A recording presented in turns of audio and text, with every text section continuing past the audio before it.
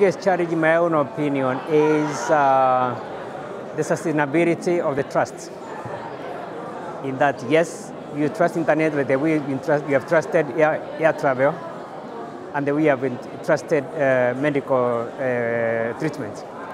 These are technologies. However, for that to continue the trust, the benefit must be sustainable. So with the internet, the challenge is one. I've got two challenges. One is can